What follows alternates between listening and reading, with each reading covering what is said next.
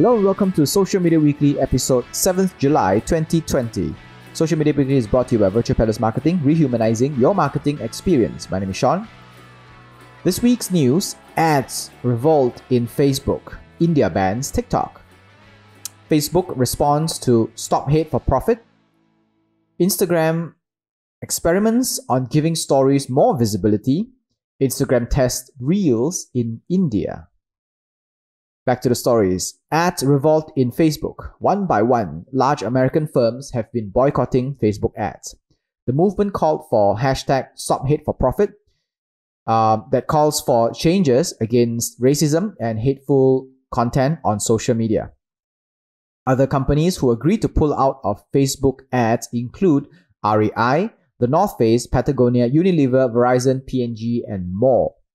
Some of them said even Coca-Cola and all that as well. So all essentially some of the largest MNCs that are based in America. Some of them said they will refrain from spending ads until the end of July, but there are also some who said that they will extend this until the end of the year. It all started when Trump lost control of his post on social media, plus the backlash from recent death of George Floyd in the hands of a police officer. Well, just to give you a gist of this in case you have been living under a rock for a long time, what happened is George Floyd, who was a black man, was killed by a police officer with the knees on the neck. For about the video there was a video ran for 9 minutes, and he was essentially choked to death in public, and that sparked an outrage. It's not the first time, because the police forces in America have been very uncontrollable in a sense when it comes to dealing with people of color. And this was kind of like the tipping point that started another round of anti-racism protests. And then Trump kind of got pissed off, which is what he does all the time, and started tweeting stuff and posting Facebook posts which said things that he's not supposed to say, especially when it comes to racism. And he also included this reverse or a downward facing triangle, red triangle, which was popularized back in the days of the Nazi, where they put it on concentration camps. So what happened after that was a lot of social media platforms, YouTube, Twitter, Snapchat, Reddit, they started to limit the reach of Trump's tweets, of Trump's posts, and some even gone to the extent of completely banning the accounts outright as well. But Facebook kind of took a stand, and they said, you know what, we're not going to do anything about it. We want to protect freedom of speech. We want to protect, discussion of, I don't know how he puts it, but nobody can get bought by that kind of explanation. At the end of the day, Facebook just want to make money, right? They have no sense of humanity in them. So in any case, what happens was that then big American companies started to boycott Facebook ads by stopping advertisement budgets on the platform. It started off kind of like for a month thing, and then some of them said that they might continue to go on for the rest of the year. And so in the short run, it's nothing actually, because majority of Facebook's advertisement profit does not come from big companies. It comes from small companies. This was during the time when advertisement platforms like Yahoo and all these offline advertisement agencies, they only take ads if you have a minimum budget, maybe a few $100,000 or so. Then when Google came about, they said, you know what, you got $3, I'll take your $3, right? You got $5, I'll take your $5. I will give you your $5 worth of ads. It may not be much, but what happens is, because of that, more and more micro and SME companies participate in online advertisements, and the volume, 95% of advertisements come from smaller companies.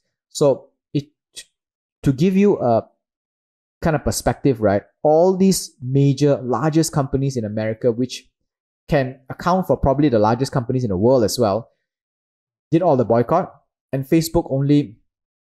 this movement only shaved off 7% of Facebook's overall ad revenue. 7%. That's like rounding figure for them.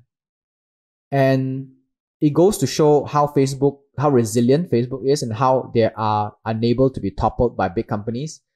It takes a lot of numbers in order to get Facebook to budge. But what is going to happen is not what's in the short run. What's going to happen is what's going to go on in the mid run and the long run, which is when there are millions and millions or billions of dollars, US dollars, being taken away from Facebook and Instagram, there will be a market for them to go into. And once the money is out of Facebook and Instagram, let's say, right, in terms of ads, this opportunity will arise, and there will be someone that will take advantage of it and will fill that gap. So in the short run, Facebook may not need to be worried, but in the mid to long run, depending on how the gap is filled, Facebook should be worried. So if I was Facebook, I wouldn't care so much about the profits, but I will care about getting them back here. So, which means changing my policies. Right. Next up, India bans TikTok. People from TikTok's second largest market woke up on the morning of June 30th to find their TikTok apps inaccessible. Instead of viral dance lip sync videos, they see error messages. This is part of India's move to block 59 apps that apparently raised security and privacy concerns. It claims TikTok and 58 other apps were, quote, compiling data for mining and profiling by element hostile to national security and defense of India. There are many contrasting arguments comparing TikTok's data collection methods to the likes of Google, Facebook, and Amazon. But one thing is certain, Google, Facebook, and Amazon are constantly being checked, and everything they do is under microscopic eyes of a lot of third-party organizations, right? And they will get reported and pressured by legal bodies and everything. So all the while, TikTok is basically going around unchecked, mainly because a lot of these third-party companies or organizations are from the home country where these Google, Facebook, and Amazon are. And when their people are being exploited, these organizations will come out and they will kind of blow the whistle on what's going on. But TikTok being a Chinese company, and as far as we know, Chinese companies cannot have their whistle blown by the people because there is very little protection on these regards for the people. I mean, so the protection lies on the corporations instead of the people. So they can essentially do a lot of stuff that we don't know about and get away with it. TikTok CEO Kevin Mayer, who was just recently announced a couple of months ago, I think. He later that week announced that the company will do everything in its power to restore the country's confidence in the app. We don't know what it is that he's doing. He also says that they are complying with all the requirements of India, but I'm pretty sure if India were to block it, then there has to be something. But there is another issue as well, because of the 59 apps, many of the other apps were actually Chinese apps, which includes WeChat and various ads by Alibaba. So it may feel as if it is now a political thing rather than a national security thing. Maybe there is no issue with TikTok, but because India is going through this border dispute with China and they don't want China to have information or backdoor information on what's going on in India, so they just said, we're just going to block everything first and then until this thing is sorted. But they are not willing to publicly divulge that information. But we do know that WeChat, all of WeChat's data goes into the Chinese eyes. There is no such thing as encryption. There's no such thing as privacy when you're using WeChat. But we don't know if Alibaba apps work the same as well. Facebook responds to hashtag Stop Hate for Profit. The company announced that it will boost the visibility of posts that's original while demoting publications that don't clearly credit their editorial staff. This is their response to a number of high-profile companies pulling ads from the platform to take a stand against hate speech and misinformation. So instead of removing posts, Facebook will merely label them and also demote their reach. With enough budget, I'm pretty sure the reach will possibly still go quite far, because it's not as if they're removing it, right? They're just demoting the organic reach of it. I put $100 in it, it'll go far. So it's kind of like not really solving the problem. There's a problem now with how Facebook categorizes newsworthiness of a post. Usually Facebook will prioritize posts shared by friends. That's not going to change. So even if this content that is labeled hate speech or misinformation is shared by a friend, it's still going to reach your newsfeed. On top of that, Facebook will look out for the author of article, and then they will also scan websites for pages about the author itself. So let's say if you run a publication or if you run a website that want to have your content out, have a better reach than others and reduce the risk of it being labeled misinformation, please include your author's details on your website, like about Sean, something like that. So what happens is then Facebook will use their AI to scan for these data on the website, and then when you write the article, always include the author's name by Sean, so it increases the chance of it being legitimized or reduce the chance of it being demoted.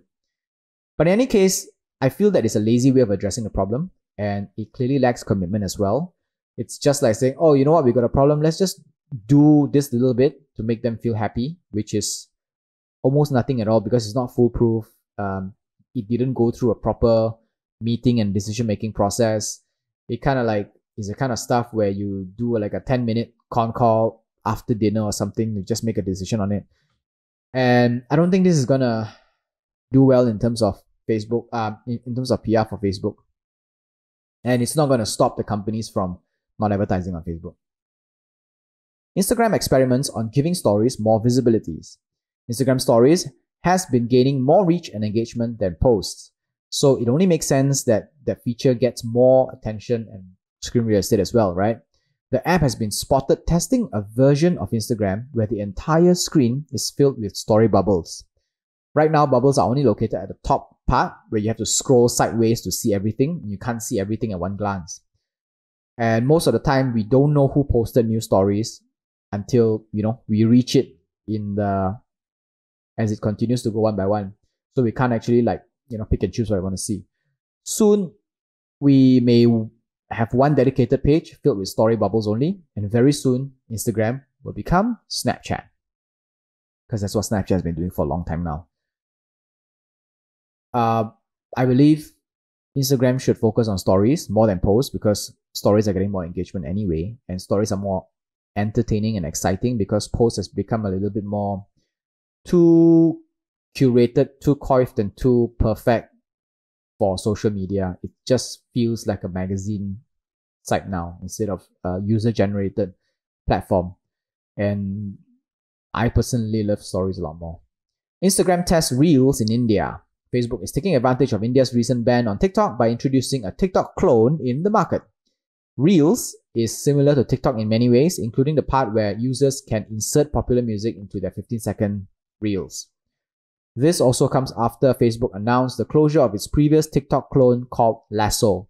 It's not clear why the company decided to shut down an app that already has traction in many markets and then release a new one, but absolutely similar. Could be a branding thing, because Lasso was branded by Facebook and Reels is called Instagram Reels. Maybe the architecture is different. I don't have enough information to make a proper assessment on that, but so it will just be purely on assumption. But essentially, in terms of front-end usage, it's the same. Reels is Lasso, Lasso is Reels. but Lasso has been running in a lot of test markets for a little over a year now, and it has a lot more active users than Reels. And so, I don't know. But it does make a good move. Facebook did make a good move by going into India, because we did say earlier that India banned TikTok, and now that Instagram goes in, fills in the gap, and they could become the new status quo, the new standard for TikTok equivalent. All right, so that's all for this week's Social Media Weekly. Social Media Weekly podcast is available on Anchor FM, Google Podcasts, Apple Podcasts, Spotify, and more. Our full videos are available on YouTube, and we post bits and clips on Instagram and Facebook. This is Social Media Weekly, episode 7 July 2020. My name is Sean. Au revoir.